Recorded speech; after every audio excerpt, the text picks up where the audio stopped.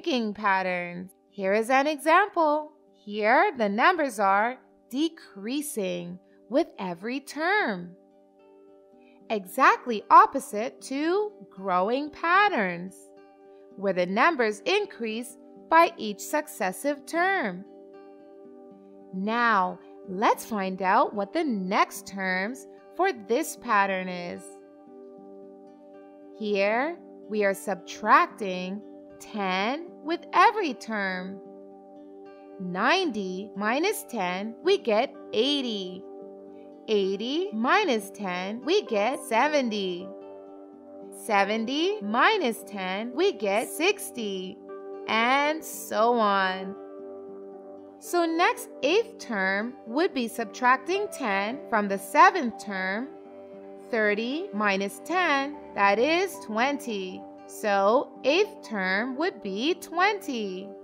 Let's have a look at more shrinking patterns. Here we have a shrinking pattern. Here, what should be the next term?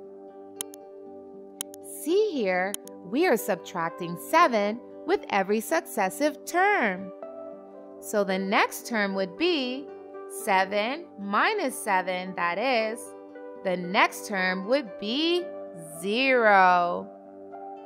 Here we have another shrinking pattern. Each term decreases with a growing term number. So these are shrinking patterns. Let's have a look at some other type of patterns. They are repeating patterns.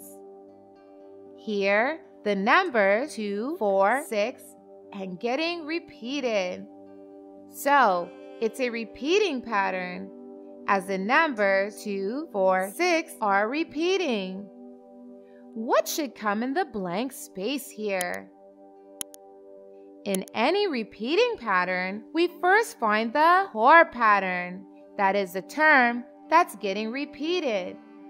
And then we can repeat it any times to grow the pattern. Here, the core pattern is 2, 4, 6. So according to core pattern 6 would come after 4. Now, let's have a look at more repeating patterns.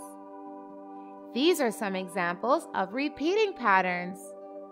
So kids, today we learned about patterns, terms, term numbers, and 3 types of patterns: growing patterns, shrinking patterns, repeating patterns.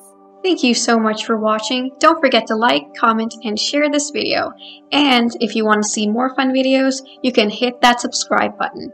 You can also follow us on Facebook and Instagram for more content. Bye-bye!